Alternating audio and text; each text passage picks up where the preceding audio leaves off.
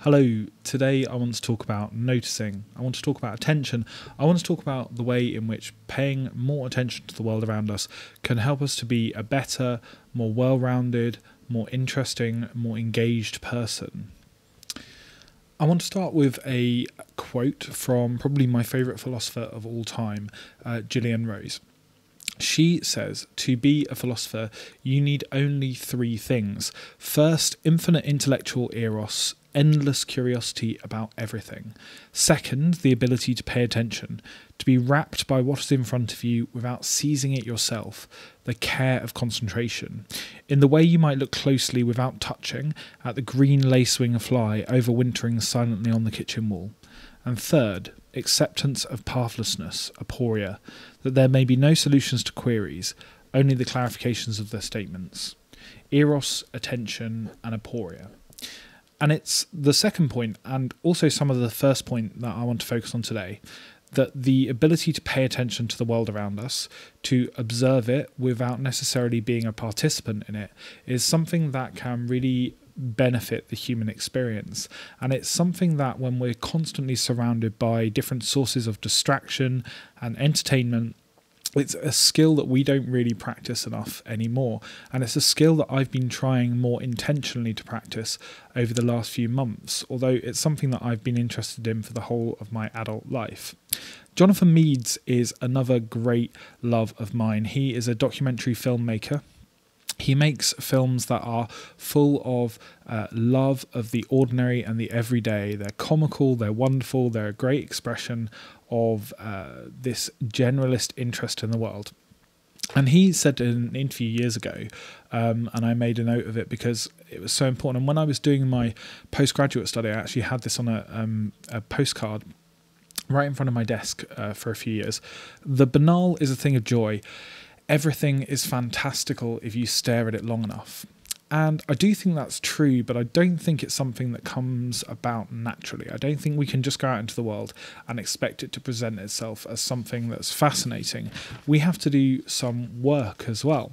We have to teach ourselves what it is about the world that's interesting, and when we are going out and we are deliberately noticing things, we need to look for the patterns, we need to learn about how things work, because there's very little in the world that is disconnected. There's very little in the world that happens genuinely randomly. When we are looking at something, when we're observing the world around us, what we're really looking for are patterns. It might be the tides, it might be seasons or history or architecture, it might be knowing about urban development, it might be knowing about the types of soil that trees grow in, it could be all of these things. And when we know about these kind of, I guess, esoteric bits of knowledge, we start to notice more of them in the world around us. It's a self-fulfilling prophecy. Bertrand Russell talks about useless knowledge, knowledge that doesn't necessarily seem to serve a utilitarian purpose. Knowing about these things is not going to earn us more money or make us more economically active. But he says it makes life richer, and I agree with him. He gives the example of eating an apricot, and this apricot is sweet, but knowing about the history of apricots, their cultivation, their place in culture, knowing about the etymology of the word apricot, it makes the experience sweeter and better for him. It makes life richer, and it gives us a better place. And really, this is an argument for being a generalist, something I strongly believe in. Being a generalist means that you don't necessarily focus all of your time and attention in one or two specific academic areas. Instead, you try and learn as much as possible about a whole range of things. You never get to become a true expert in anything, but you do get to experience the world as a more interesting place. So take the example of walking around London yesterday. I knew I was making this video, so I thought I'd shoot some scenes of what I was observing. Now, I know a little bit about architecture, so I was looking at the different architectural styles and use of decoration on some of these buildings. I knew that, for example, the market that I was walking past was being converted into the new Museum of London, so I knew that I wouldn't see it in this state for much longer, and I could see the transition from one place to another and see some of the bits of the history and the different uses of the building peeking through in a way I might not be able to see in a few years' time. I was noticing the sky, noticing the fact that the weather had changed from earlier in the day, and it was to change later in the day as well. It had gone from cloud and mist and fog to nice blue skies. I was noticing the different patterns on the pavement. I was noticing the trees. We're still just at the end of summer now, and they're starting ever so slightly to show signs of becoming autumn. It was really enjoyable to walk to go and meet my friend, because I wasn't staring at my phone, although I suppose I was making these videos, so on this occasion I was, but I was enjoying the layout of the Barbican as I walked through it, the different plants and flowers, and I was enjoying observing people as well. I was enjoying watching how people interacted with the space around them, listening to different snippets of conversation and thinking about what was being said. And so all of this brings me to a practical question, because what I'd like to do with these videos is, yes, discuss a little bit about what interests me and what I find important, but I also want to share some practical tips or ways that you can actually implement some of these things in your life and see whether it improves your life in the same way that it's improved my life. Diana Athill, who was a literary critic, she's an incredible essayist who writes about her really, really interesting life, and she wrote this in her advanced age. I think she was in her 90s when she wrote this, and I find it a really reassuring statement that she makes here. She says, "Looking at things is never time wasted. If your children want to stand and stare, let them. When I was marvelling at the beauty of a painting or enjoying a great view, it did not occur to me that the experience, however intense, would be of value many years later, but there it has remained, tucked away in hidden bits of my mind, and now it comes, shouldering aside even the most passionate love affairs." And I love that idea. I love the idea that we might just happen upon something that sticks in our brain. And I can already think of things that I saw in the past, things that I observed that are just as important to me as some of the moments of high emotion in my life.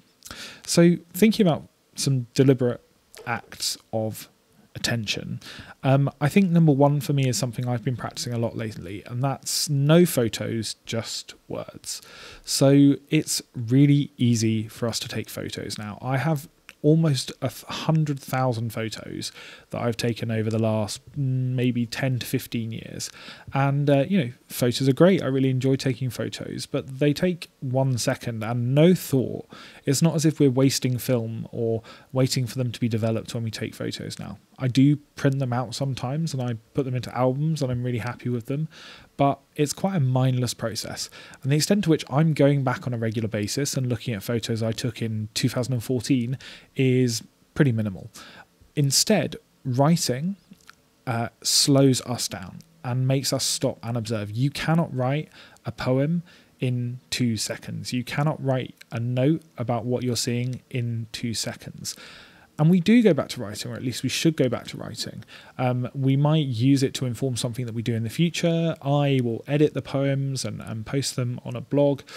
It's a really good way to think about our creative process, our observational process, and to pose questions to ourselves as well.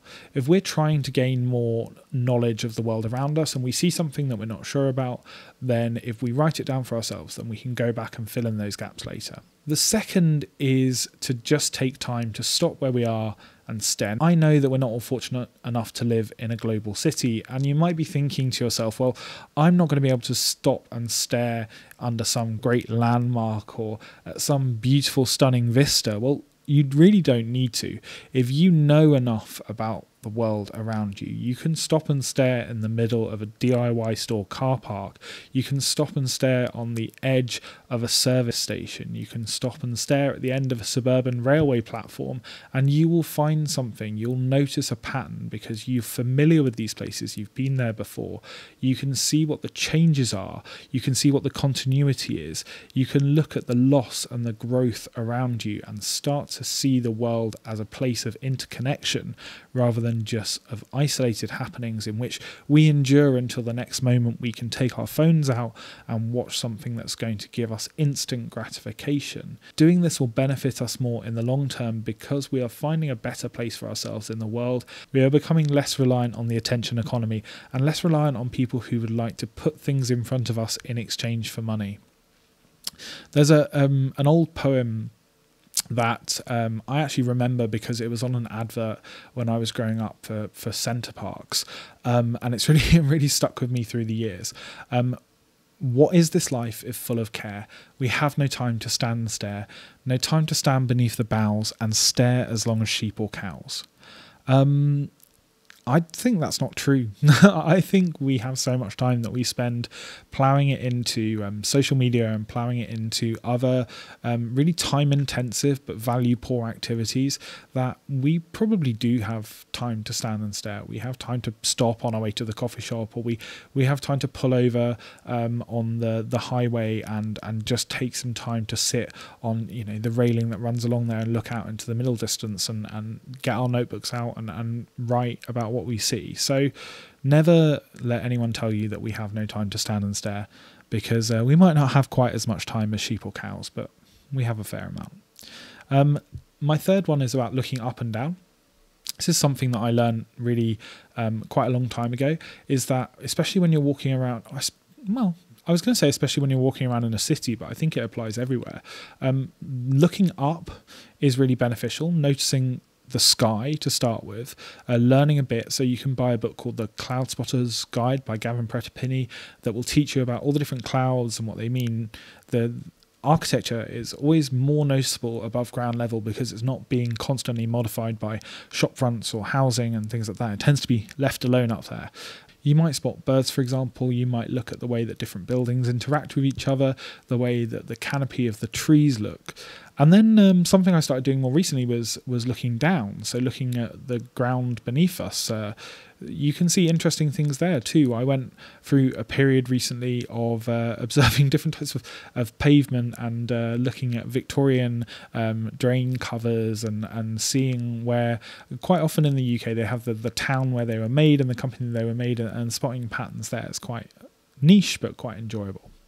And then I guess my fourth point would be to look for something specific when you go out into the world. If you are wanting to develop your knowledge about the world to become more of a generalist, then you can kind of go out and spot the things that you're looking for. So it might be that you're looking again at architecture, it might be that you're looking at trees, it might be that you're looking at the different plants that are planted in the fields, it might be that you go out trying to observe insects.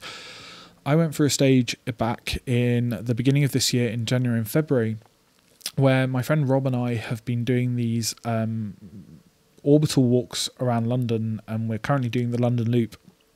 And in January and February, it can be quite bleak.